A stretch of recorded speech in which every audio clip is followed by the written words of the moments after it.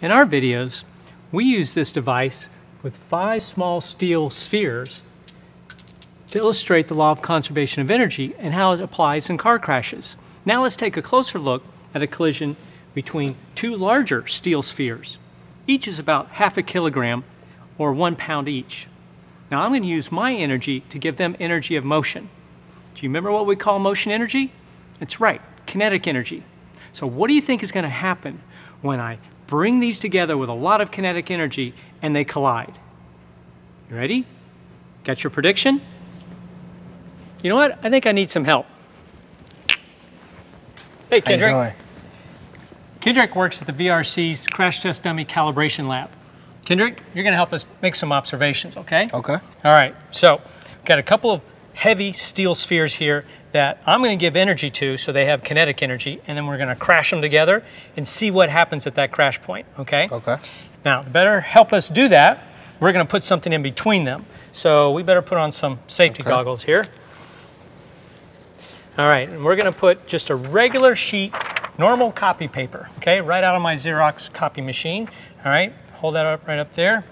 Okay, now I'm going to give them some energy from my energy, all right? They'll have energy of motion or kinetic energy, and then they're going to crash together, and we want to predict what happens when they crash together, okay? Okay. All right, everyone, make your prediction.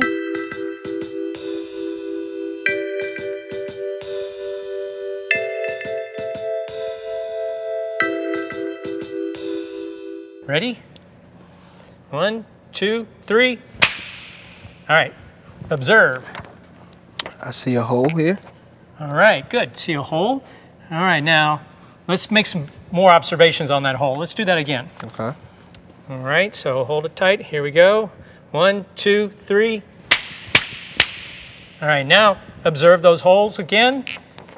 Tell you what, close your eyes and bring it closer to your face and observe. You could smell like a burning smell. Yeah, you can actually smell it's burned.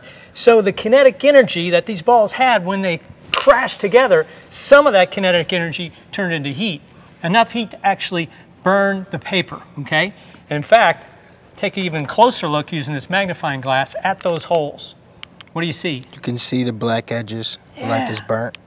It's even, you can see the burned rim of the hole, right? Right. So, we've got some of the kinetic energy transformed into heat. Let's do it again and try to observe if there's more energy transformations, okay? All right. So I'll tell you what, close your eyes again. That worked. All right. Ready? You can feel it, like through my hands I can feel the energy. Oh, excellent. So there, you just had a transfer. It's still kinetic energy because he felt that moving energy up into his hands. Excellent. Anything else? You can hear it also. Definite. So there's an energy transformation too. So there you have the kinetic energy transforming into sound energy, and that sound wave comes to your ears, okay? All right, tell you what, we're gonna switch roles here. I'm gonna let you crash the spheres together. Okay. But this time, instead of using this paper, we're going to use some aluminum foil. I'm gonna hold the foil. Okay. And you're gonna crash it together. But first, let's just do one crash. Ready? All right. Whenever you're ready, go for it. All right, take a look where they crash together. All right, what do you see? You can see an indentation, look like a ring. Like a ring, yeah. Tell you what, let's put some more energy into it. Okay. All right, so if we want to give the balls more kinetic energy, what do? We move them even Moving faster. faster, you got it. All right, so move them faster, give them a bunch of kinetic energy. Excellent. All right, now take a look. What do you see? You see more rings, they're actually bigger, and then it goes look like it's going from inside out. Oh, beautiful. So the rings are actually moving outward, okay? What do you think that is? What causes those rings to move outward? Well, it's actually the energy. It's the energy wave from that crash. That energy moving outward from that crash point creates the waves. And in fact, the harder we hit it, the bigger the waves. So how's this related to car crashes? Well, the law of conservation of energy still applies. All that crash energy must go somewhere. So where does it go?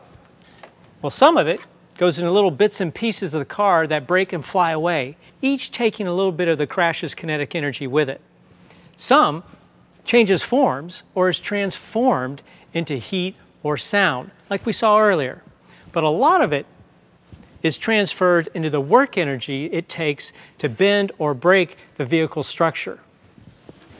Engineers design vehicles in order to keep that crash energy away from your body. It's that energy that can cause injuries.